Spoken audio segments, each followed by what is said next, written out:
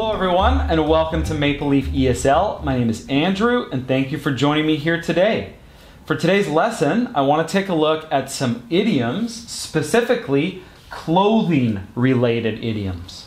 So I have chosen 7 idioms and we're going to look at some definitions and of course some examples. Okay, so let's see if we can start the lesson. So the first one here is off the cuff. Okay, and the definition says to say something without any planning or preparation. Okay, so if I make an off-the-cuff comment, this means I didn't plan to say it, I didn't think about it in advance, I just said it, right? Okay, so if it's my birthday party, for example, okay, and my friends, they say speech, right? They want me to make a speech, okay, then of course, I didn't write a speech, right? I haven't planned anything, so I will make an off-the-cuff speech. Okay, if we think about an awards show, like the Academy Awards, okay, sometimes you see people and have a little piece of paper and they sort of read off the paper. So that is not an off-the-cuff speech, okay? So remember, off-the-cuff is any time that you don't plan what you're saying, you just make the comment, right? Okay, let's look at the next one. So the next one says to keep one's shirt on. Okay, in the definition, stay calm or don't get angry. Okay, so this is more of an expression or a phrase that you say to someone. Okay, so if somebody is sort of angry or they're a little bit stressed, you would say to them, keep your shirt on, right? So imagine my wife, it's the morning, she's getting ready for work, and she has to leave, but she can't find her keys. So she's looking around the apartment, she's going, where are my keys? I can't find my keys. And she's getting angry. So I might say to her, hey, come on, keep your shirt on, right? Don't get angry, stay calm. So we can use that expression the same way we would say, calm down, or don't get angry. So any situation where you want to tell somebody to calm down, you can say, keep your shirt on. Okay, next one says fit like a glove, and the definition says to fit perfectly. Okay, so normally we talk about clothing when we use this expression. So for example, imagine I'm in a clothing store and I want to try on a pair of pants, right? So I go in the fitting room, like the changing room, and I try on the pants, and the sales clerk, she yells out, how do the pants fit? Okay, and I could say they fit perfectly. Or I might say they fit like a glove, right? So this could be used for any clothing. You could be trying on a jacket and go, wow, it fits like a glove, or a new hat, or shoes, or anything. Okay. Also, it doesn't have to be just clothing, right? Imagine I'm driving my car and I want to park my car. So I'm looking for a parking space and I say, oh, there's a parking space, but it looks a little small, right? Will my car fit? So I move my car into the space and look at that. It fits like a glove. So my car fits in the parking space perfectly. So we can use this expression for any time that two things fit together perfectly, right? Okay, next one, it says at the drop of a hat, okay, and the definition, without needing any advance notice. Okay, imagine I'm at my job, right, and my boss says to me, my manager, right, she says, I need you to fly to Los Angeles today, right, like right now. But I have children, right? I have to go get my children from school and you know, I've got lots of stuff, so I can't go today. So I say to my boss, but I have children. I can't go to Los Angeles at the drop of a hat, right? So I can't go to Los Angeles without any advance notice, right? So I need the boss or the manager to tell me maybe a week before or at least a few days before, not suddenly, right? So I need that notice. Okay, same thing. Imagine my wife and I, we want to go out to a concert tonight. But again, we have kids, so we need a babysitter. But, I know one babysitter who is always available at the drop of a hat, right? So I know a babysitter who's always available without any advance notice, right? I can call that babysitter suddenly and she is available. So she's available at the drop of a hat. Okay, all right, next one. It says fill someone's shoes, and the definition says to replace someone and do as well as that person.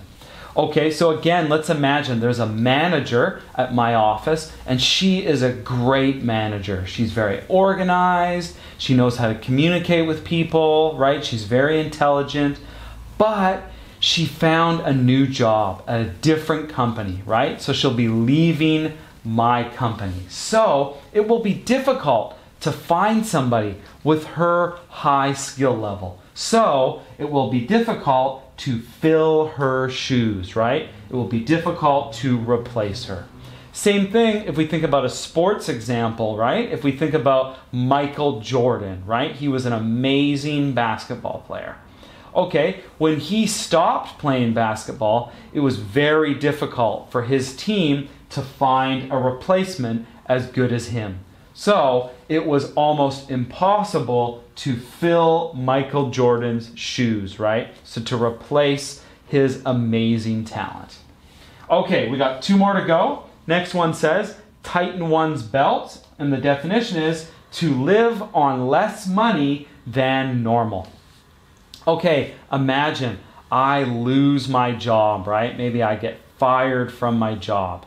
Okay, now I don't have very much money, right? So I need to tighten my belt, right? I need to spend less money. So probably I won't buy alcohol and I won't go to restaurants to eat meals, right? I'm going to cook my meals at home, right? I'm going to tighten my belt.